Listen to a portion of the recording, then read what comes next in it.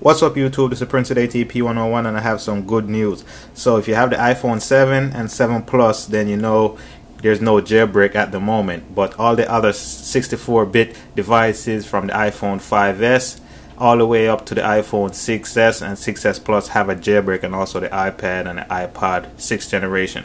But Luca Tedesco, the guy who released the jailbreak, just tweeted this out. So this is what he said. To clear it up, Yalu 10.1.1 or basically 10.11 for iPhone 7 will be updated at some point, just not a priority right now. Got stuff to do. So basically he's saying he's gonna update Yalu to support the iPhone 7 and 7 Plus at some point in the future. But basically he's busy right now, so we don't know when he's gonna release it. Could be next week, could be the next 2 weeks. But just the fact that he tweeted that out, that shows you the jailbreak is coming for the iPhone 7 and 7 Plus on 10.2.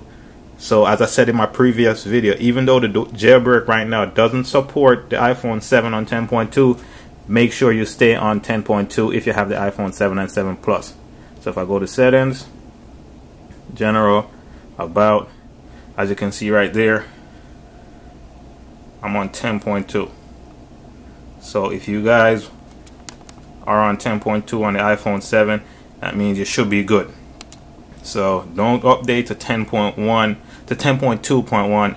Sorry, don't update to 10.2.1. Stay on 10.2 if you have the iPhone 7, because the jailbreak will be coming soon.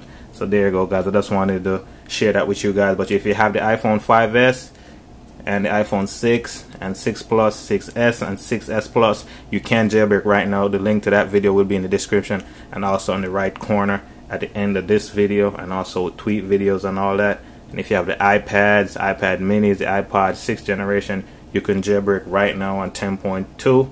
But the iPhone 7s, the jailbreak for this device is coming. So that's real good news, guys. So thumbs up if you like that. It's Prince with ATP101. Rate, comment, definitely subscribe, share.